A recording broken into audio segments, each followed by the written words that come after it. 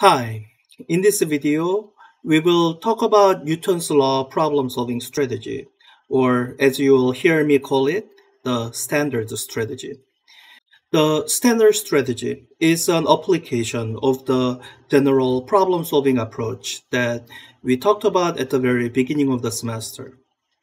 In this context, we are applying that general approach to situations that specifically involve forces or Newton's law problems. So let me summarize the strategy that you see on screen here.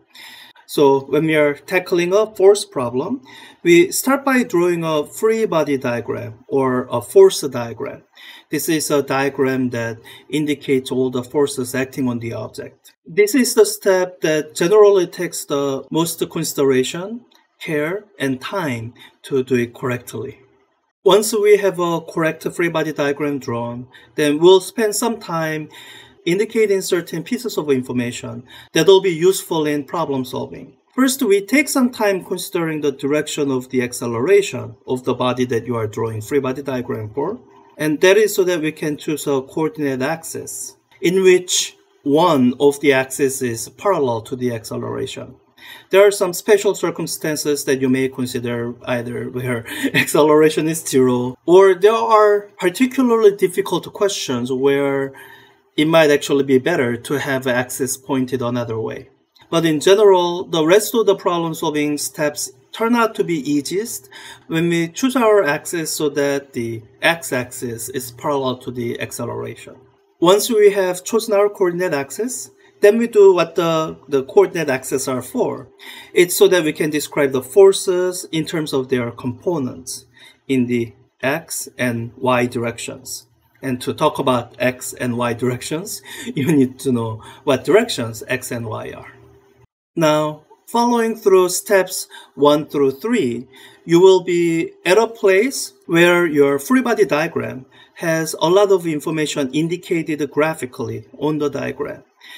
So we end the standard strategy with the final step, which is writing down the equations that we are going to solve for. Those equations come from Newton's second law. Now, I want you to notice how this doesn't really leave us with any particular solutions. We've written down an equation and that's it. And part of that is because, well, the rest is math. And perhaps less glibly, the rest of the steps depend on exactly what it is the problem is asking for. We call the standard strategy because it's the set of steps that you would go through in order to solve any problem involving forces, regardless of what the question actually asks for. So this is the strategy to get to the system of equations. And then actually solving those system of equations, it depends on what the question is asking for. So from that point on, the exact steps will vary depending on what your question asks for. Now, your textbook will give its own version of Newton's law strategy, and I will do a separate video that draws the comparison more thoroughly. In the meantime, let me just point you to where in your textbook those Newton's law strategies in the textbook can be found. A portion of them is in section 5.7. They introduce these steps as they introduce the free body diagrams. Here's the problem-solving strategy for constructing free body diagrams. These are the textbook steps for drawing free body diagrams. And because the textbook chose to split this up, the rest of the steps, you will have to find them in section 6.1, solving problems with the Newton's laws. So here under problem-solving strategies, they describe the problem-solving strategy for applying Newton's laws of motion. Again, I'll do a separate video that draws this comparison more thoroughly, but this is where you can find the textbook versions of these strategies. And since in this class, we are using the portable TA rather extensively, let me point out the parts of the portable TA that relate to situations that deal with forces. I believe it's introduced in question 8-6. So let me get to chapter 8. Here's chapter 8, 8-6. In this problem, Andrew Elby introduces something that he calls multi-block strategy.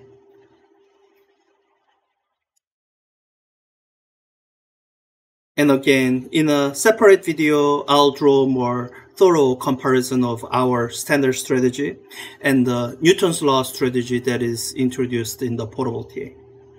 Now, back to our presentation of the standard strategy. There's a value in seeing these four steps laid out and having them numbered 1, 2, 3, 4. And you will see me cite those four steps quite a few times throughout the semester. But I think simply seeing the four steps spelled out isn't quite as useful as seeing the examples of seeing them applied. So let me give you 3 examples of the standard strategy application in this video.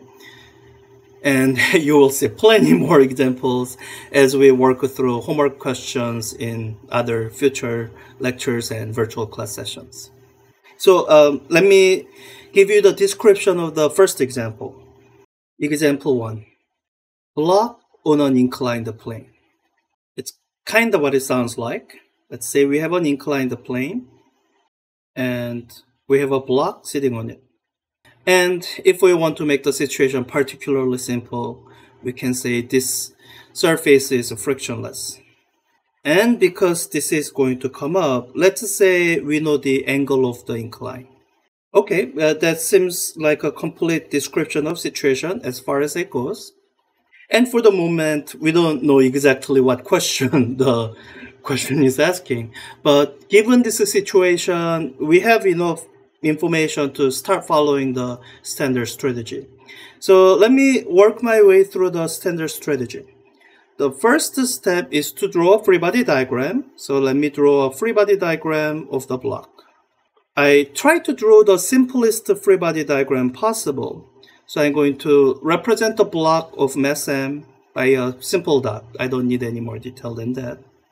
And I start thinking through what forces must be on this block. There's probably going to be a gravity on it because I think the block is on Earth, so gravity must be pulling it down. Now, as I look at the situation, I know the block is not accelerating downward straight, so that can't be the only force on the block. The block is on a surface, so I think there's going to be some contact force from the surface. One of the contact forces would be the normal force, the force that's perpendicular to the surface. So let me draw that force, normal force. And I might draw a little bit of an auxiliary figure so that I can indicate the direction of that normal force. And this dotted line would be parallel to the incline of the surface. So theta should be the same theta here. Then I ask myself again, did I draw all the forces? Usually the thing that's good to check is what's the direction of acceleration of the block. The block should be sliding, accelerating along the surface. And I look at the forces that I've drawn and try to see, can I, with these forces I've drawn, can I make the net force go in the direction of acceleration? So I look at that and see if my answer is yes. If my answer is yes, good. And I also look at what things are touching the block for the purpose of accounting for all the contact forces. So here, the only thing touching the block is the surface. So I want to account for the contact forces from the surface. Each surface is going to potentially have 2 contact forces, normal force and friction. Here, I already accounted for normal force. And friction, the problem, I set it up to be frictionless, so I don't have to worry about friction. But if this were a question that had a friction force, then I would have to account for friction. But let me handle friction in another video. Okay, so I'm done with the step number 1. As I was saying, this is a step that takes most consideration, care, and time. Okay, let's do step number 2. Identify the direction of acceleration. We've already done that. So the only thing remaining to do is define our coordinate system. I think so. I want to make my x direction along the incline. That's going to be my x. So my y will have to be perpendicular to the incline. This way, my x direction is parallel to acceleration, and my y direction has no component of acceleration along that direction. Okay, let me draw a version of this axis that's nice and big, centered around the object. All right, step number 3 is to break down forces into their components. Now, the normal force N does not need to be decomposed. It's already along the y direction only. The gravity, on the other hand, it's got component along the y and component along the x direction. So I'll need to break it down into those components. And it's when I do this step, I also like to write down what the expressions for these components are in terms of some given quantities. Like here, I'm given theta, so I can express these legs of the right triangle in terms of the hypotenuse, mg, and the angle theta. Now, this is where I would advise caution. People who get into habit of saying, oh, x is cosine and y is sine, tend to run into problems because it won't always be the case that you can automatically associate x with cosine and y with sine. Instead, this is what I do advise. So the first is draw the triangle. I've already drawn one as I was labeling these components. Once you've drawn the triangle, then now you have to go through the geometry exercise to locate any known angle onto that triangle. So in this case, all right, I have theta here. I know this is 90 degrees. So I happen to know this is 90 degrees minus theta. I know this is 90 degrees because horizontal and vertical. So this angle here must be 90 degrees minus 90 degrees minus theta. So 90 degrees cancel out, and I end up with a theta. So this angle must be theta. Let me clean up this diagram a little bit and label that angle as theta. Okay, so this angle is theta. Doing this correctly every time will take some practice, so I recommend that you get practice whenever you get a chance. So with this angle labeled, now we can correctly figure out the magnitudes of the components using SOHCAHTOA, or in this case, SO and CA. Sine is the opposite over hypotenuse. So this opposite side of the angle theta will have the magnitude of mg sine theta. And this adjacent side is CA. Cosine is adjacent over hypotenuse. So it'll have magnitude of mg cosine theta. Notice how it's the x component that becomes associated with the sine theta in this case. And there isn't one simple rule I can give you that will always work. So the rule I am giving you is draw the triangle. Figure out the angles, always. Okay, that's step number 3. So let me now do the final step of writing down Newton's second law equations. So Newton's second law says net force is equal to mass times acceleration. And these arrows are there to remind you that these are vector equations. This single equation actually stands for 2. One that says the x component of net force is equal to mass times acceleration in the x direction, and net force in the y direction is equal to mass times acceleration in the y direction. And if we were somehow working on a problem that had full 3 dimensions, then there would be g component as well. So that's what we have to write down. Let's do that. So first, net force in the x directions. I look at the free body diagram that I've drawn, and I look for the forces along the x component. My normal force has no component along x direction. My gravity has one component along the x direction. So mg sine theta is going to be equal to mass times acceleration in the x direction. Now, the way we defined our coordinate axis, the entirety of the acceleration will be in the x direction. So I can do away with the subscript and just say mass times acceleration. Okay, let's write down the second equation. Net force in the y direction. So here I have the force, normal force. The entire thing is along the y direction. Gravity has a component in the y direction, mg cosine theta. And it's in the negative y direction. And there's a couple ways you can go about it. I will give you the way I prefer.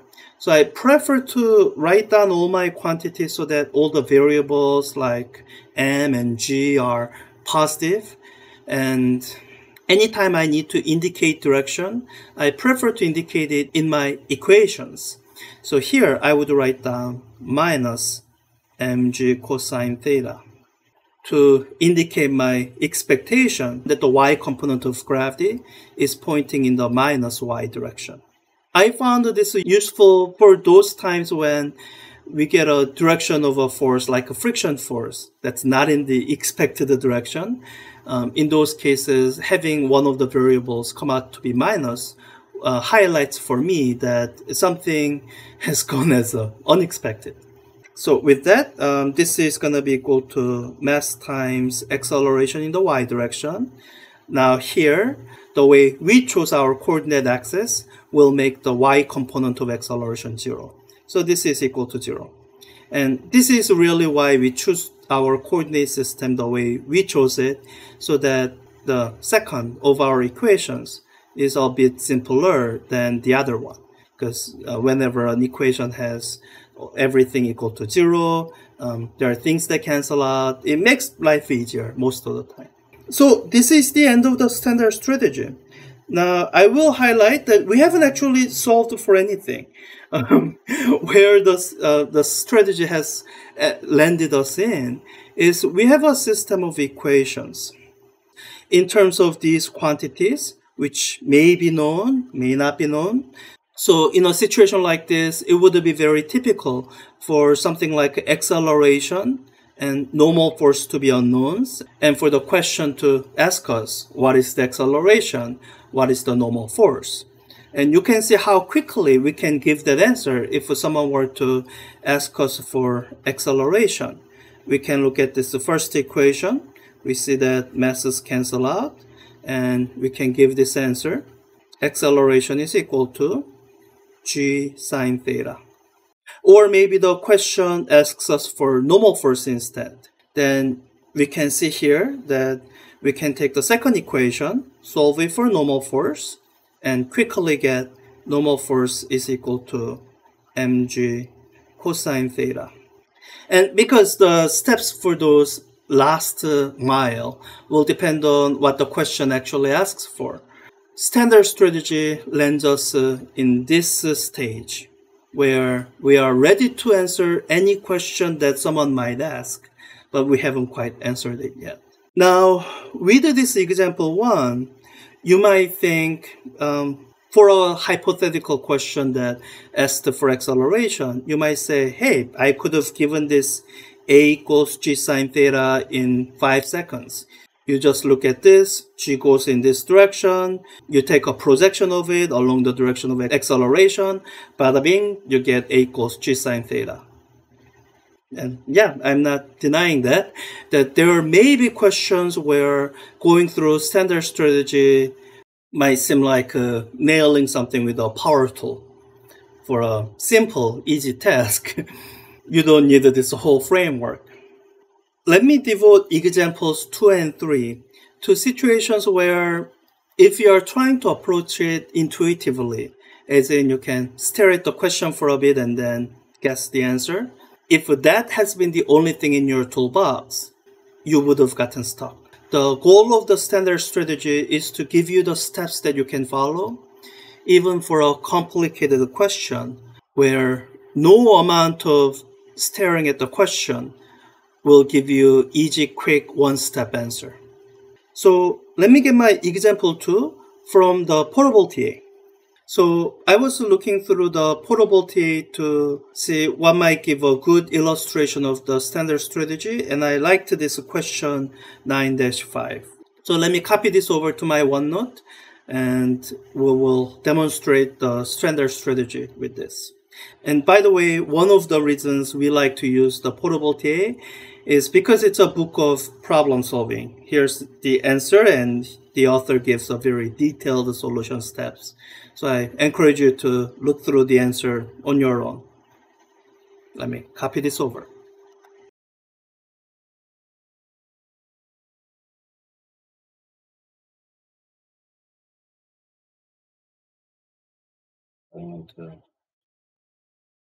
Oh, look at the time. Let me do examples 2 and 3 as a separate video. Bye.